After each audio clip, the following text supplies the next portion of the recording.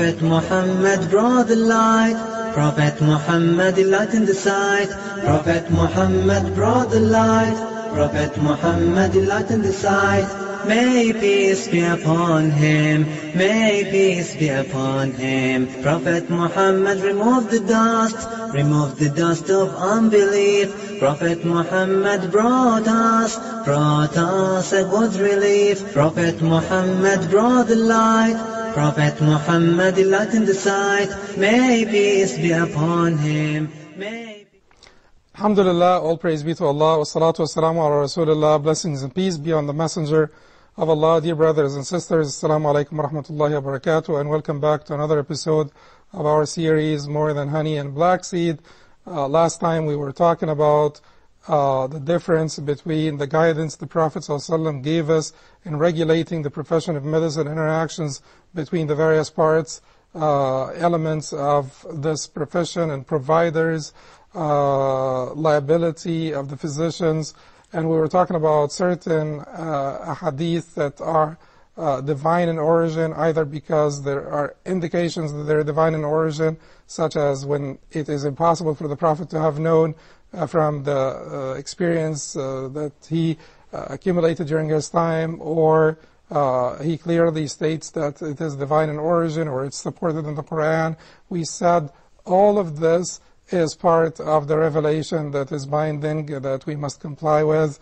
And must comply with means that if it is obligatory, recommended, and so on and so forth. But the hardcore medical science is what I believe that it is not part of the revelation. In other words, that what the Prophet ﷺ prescribed as medications for the treatment of particular specific diseases.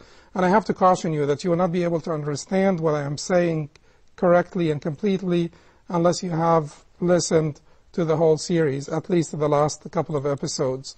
But the part about specific prescriptions for specific diseases, there is a number of scholars, including Ibn Khaldun and Qadi Iyad, Waliullah al-Dahlawi, Muhammad Abu Zahra, from the contemporaries, and Muhammad Sulaiman al-Ashqar, and so on, although they are not the majority, but a number of scholars said that this is not part of the revelation. This is from the experience of the Prophet ﷺ, like his experience in war tactics, like his experience in agriculture and other issues.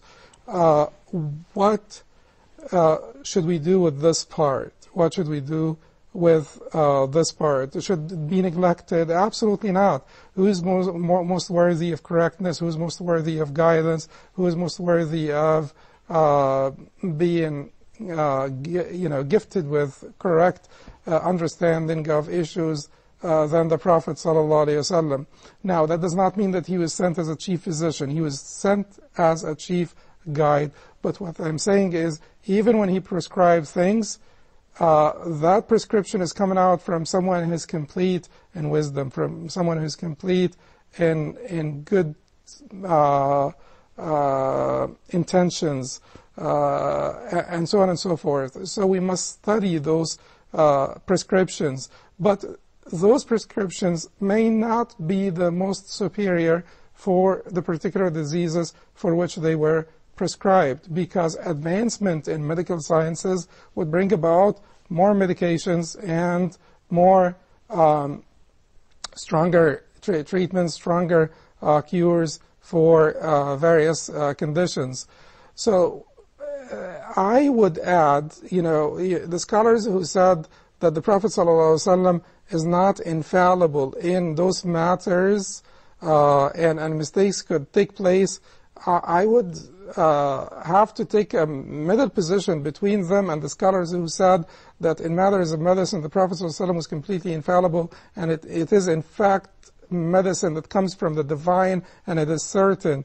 The middle position is that I would say that it is not, from the divine in origin, because the Prophet ﷺ used to use his own reason in matters of the dunya, war tactics and agriculture and medicine and so on. The Prophet ﷺ used to treat himself and accept treatment before he was commissioned, before he received the mission of prophethood, and he continued to use the medications that he was using before, and we have no indication that he was actually given a new list of medications, and the old medications that he used before, he was told not to use. And we mentioned the hadith, if there is a cure in some of your medications, then it is in this, and that, and the cutting of the instrument of the copper, the drink of honey, and cauterization, which indicates that the Prophet ﷺ was prescribing to them medications that were common, known, popular, of their own medications. So we've talked enough about this, but like I said, I would add, how am I saying that I have pretty much a middle position between the various positions? I would say that there is no possibility that there will be contradiction with something that is part of the sunnah of the Prophet ﷺ and a confirmed scientific fact. Because Allah would protect the revelation. After all, what the Prophet ﷺ said is sort of mixed all together, and the sorting out is somewhat difficult. So I would say that this is a promise and a challenge, whatever you want to call it, depends on your position, that there is nothing the Prophet ﷺ said that is harmful, that is in conflict with a scientific fact. So in terms of error, to that extent, I would say no, because of Allah's intent to preserve the credibility of the Sharia. The Prophet would not be left to make an error that is not corrected during his lifetime.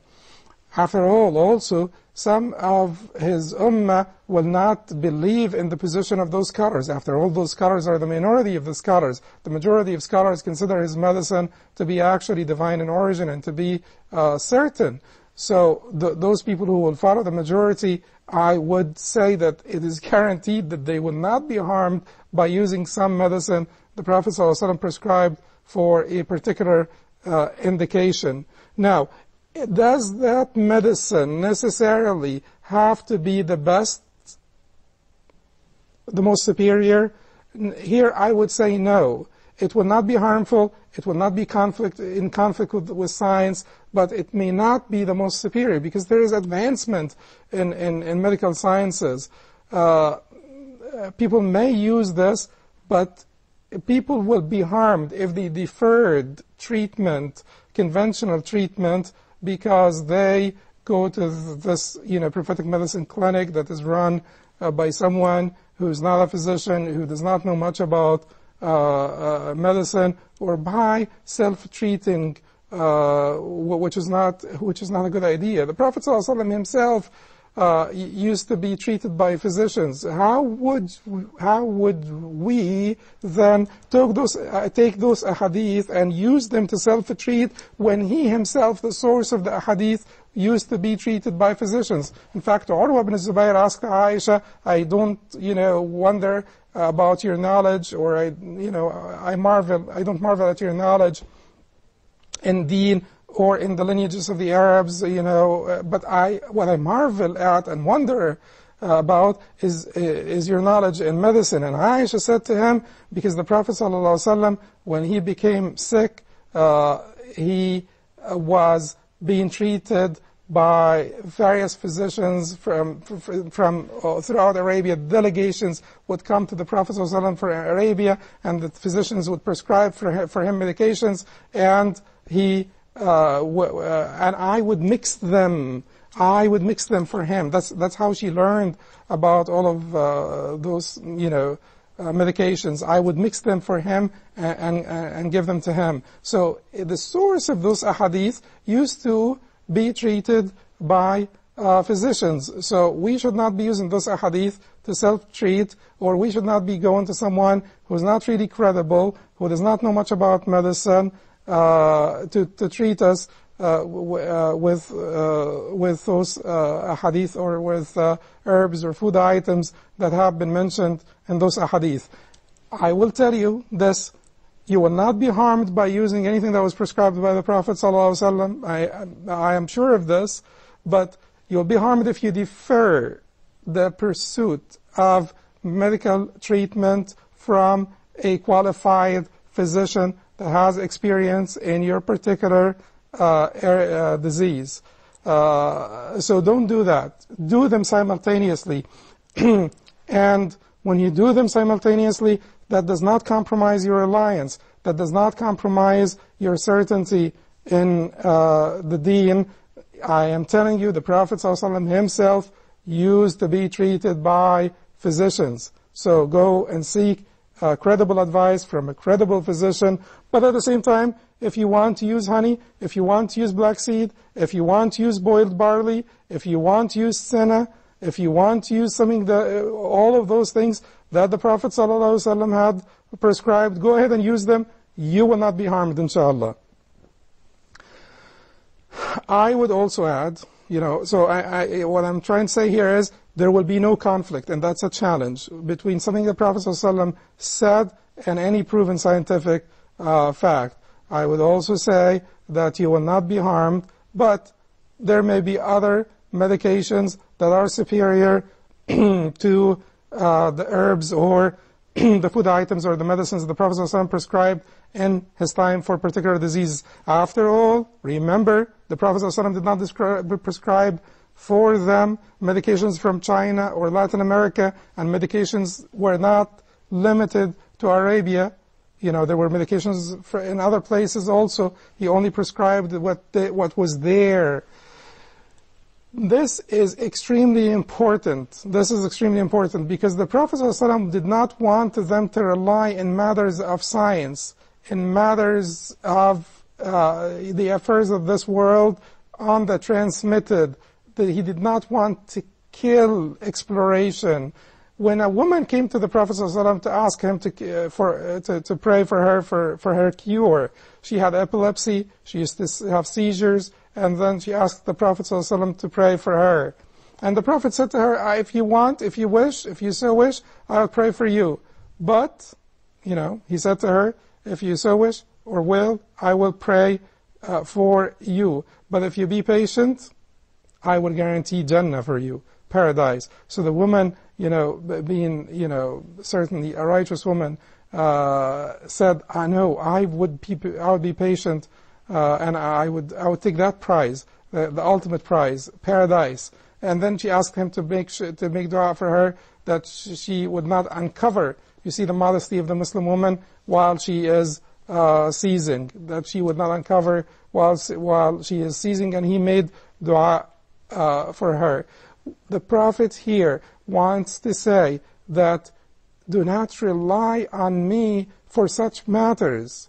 Do not rely on me for such matters. It is to teach them, because if he makes dua for her, he makes dua for the other one. Someone comes and asks him to make dua for them to be rich. Someone comes and asks him to make dua for him to be knowledgeable, and so on and so forth. Then the whole generation of the Sahaba would have not been a good role model for us, would have not been something that we look up to as a role model, because it's a generation that was given everything easy. The Prophet was making dua for this to be rich, making dua for the other one to be cured, making dua for the third one to be knowledgeable, and they would not be a human generation that would work as role models for us, as an example for us to look up to. The Prophet meant for this generation to be human generation, that we can find a role model in them. When we come back, we will have more to say. Prophet Muhammad brought the light. Prophet Muhammad, the light in the sight. Prophet Muhammad brought the light. Prophet Muhammad, the light in the sight.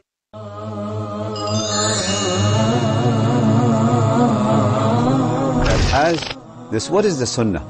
Sunnah is actually the method or the way or the practice of Sallallahu Alaihi Wasallam. In this new edition, we will tackle many Sunnah. And I'll start, inshallah, with the Sunnah of the wudu, that we Muslim, as we also commanded by Allah and the Messenger of Allah to take care of the Quran, follow the Quran and implement the Quran, we also being commanded by Allah and the Messenger of Allah to implement and follow the Sunnah. Some of the people said, what does it make different whether I drink with my right hand or left hand? The difference is you are disobeying Rasulullah. So it is also a very recommended Sunnah. One of the obligation on me as a Muslim toward my brothers is to visit him when he's sick. You know, believe it or not, Rasulullah taught us everything, even how do we go to toilet. The sunnah of sneezing, that when you sneeze, you should cover your mouth and nose with your cloth or a handkerchief or a tissue or anything.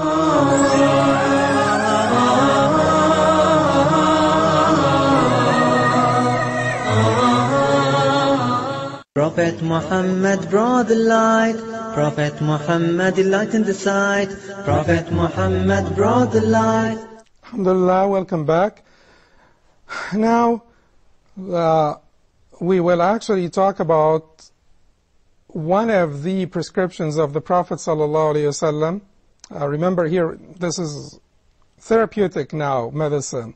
This is not preventative medicine. And you may think that I will not talk about therapeutic medicine because I said those prescriptions do not necessarily have to be divine in origin. Some of them are divine in origin. We said, mentioned in the Quran, honey, or have indications in the hadith, either explicitly, such as if the hadith of the hijama is correct, that the angels were telling the Prophet ﷺ to enjoin his ummah to make hijama when he ascended. If it is authentic, then this would have certainly an indication that would be explicit that it has a divine origin. And there is also the hadith that would have indication, such as the hadith that the Prophet ﷺ would have not been able to know, or the issues of the Prophet would have not been able to know without being revealed to him, because they were not part of the experience of his own people. But even in therapeutic medicine, even the prescriptions of the Prophet ﷺ, if they were not divine, some of them are divine in origin, but if they were not divine in origin, coming from Allah, part of Azza wa Jal, exalted is He, part of the infallible revelation, they are coming out from the complete mind, the best of minds. Again, not the chief doctor, but the wisest of all people, the greatest of all people, the most sensible of all people, which is the Prophet ﷺ. Therefore, we should not neglect to study them, because you will find much benefit in them. Whatever the Prophet selected from the practices of his own people, he selected them using his complete wisdom and sense.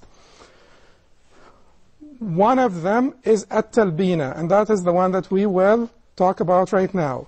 At-talbina. At-talbina is boiled barley, sometimes mixed with honey and sometimes not mixed with honey. So, at-talbina, boiled barley, it is not, it is not to boil the seeds of barley and drink the water. That would be inferior. That is the barley drinks that you drink all over the place. But actually, you crush the seeds of barley and you boil them. You keep on boiling them with water until it's a little bit thick. Sometimes it could be thick enough to eat it, but it may not need to be that thick. It depends on your taste. It depends on your preference. So you can make it, a little bit thinner to drink it. Or you make the consistency of it a little bit thicker to eat it. If you mix it with honey, because it may not taste that good without honey. So if you mix it with honey, it will taste a little better, and at the same time you will reap some of the benefits of honey. Honey, that's divine in origin. That's in the Quran. فِيهِ شِفَاءٌ لِلنَّاسِ. There is cure in it for people. Divine in the Quran. So mix it with some honey so that you sweeten it. At-talbina, boiled barley, crushed seeds of barley boiled in water, and you add honey to sweeten that mixture, and also for the benefits of honey. At-talbina has been mentioned in the Sunnah of the Prophet ﷺ. He told us, عَلَيْكُمْ بِالتَّلْبِينَ فَإِنَّهَا مُجِمَّةٌ لِفُؤَادِ الْمَرِيضِ وَتَذْهَبُ بِبَعْضِ الْحُزْنِ. مُجِمَّةٌ لِفُؤَادِ الْمَرِيضِ وَتَذْهَبُ بِبَعْضِ الْحُزْنِ. I prescribe for you talbina, various reports of the hadith. I prescribe for you talbina because it is good for the heart of the patient, and it takes away some of the sadness. It takes away some of the sadness. In fact, in another report, the one that you will see on the screen here, at the bottom of the screen, the Prophet ﷺ said that it washes your stomach like you wash the dirt off your face. Like, it washes the stomach of one of you like you wash the dirt off your face. So now the Prophet ﷺ told us 3 things about at-talbina. Let's go over at-talbina to see where does this all come from. The 3 things are good for the heart, it washes out your stomach. In other words, it is a laxative that will treat constipation and so on. And the other thing is, it takes away some of the sadness. Now, look at the screen, and you will find the composition of barley. If you look at the screen here, you'll find that barley, on the top here, it has dietary fiber.